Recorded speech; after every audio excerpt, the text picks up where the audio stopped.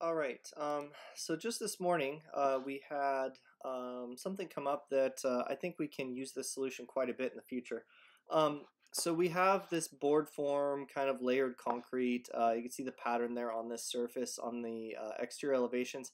Kind of has these wavy lines and these tick marks on it. If we look at the surface settings for that, um, that has a surface color and this pattern. The thing about surfaces is that the pattern, a typical fill in ArchiCAD has a foreground and a background pen, but on surfaces we really only have control over the pen used for the foreground of that pattern.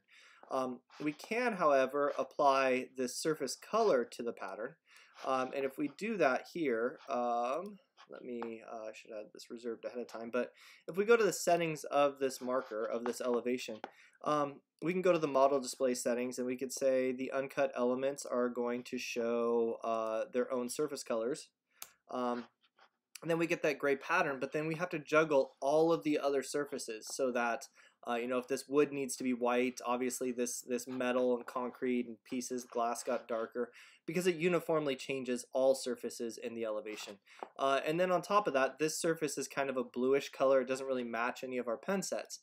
So it's really tedious and tiresome to use the uncut surface color. So it's better to leave this as a uniform pen color using ideally pen 91 or any white pen, just so the surfaces default to a white color for the background color of those. Now these surfaces, obviously those are gray because they have, like, say, a screen fill, a 25% fill or 50% fill with a gray pen color. What we can do though to change this surface color is under document and graphic overrides, graphic override combinations.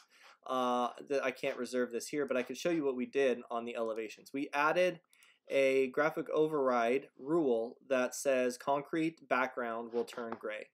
When we look at that rule, it says that any element type that's using that surface is going to override the fill background pen for surfaces.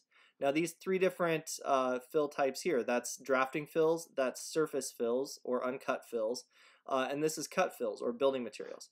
The only thing that we're overriding in this rule is that any element using this surface is going to override the background fill for the uncut surface to be pen 53, for example. And then we applied that to the elevations graphic override. Currently I'm viewing this elevation with the plan graphic override, which doesn't have that rule applied. So by applying this elevations graphic override, wait a couple of seconds, then we get that gray fill without touching or impacting any other surfaces or fills on the exterior elevation. This is a great way to apply a background color to just selective surfaces without messing up all the other surfaces, without having to have a really complex or detailed fill that's going to bog your file down, something like a really tight stipple or something like that.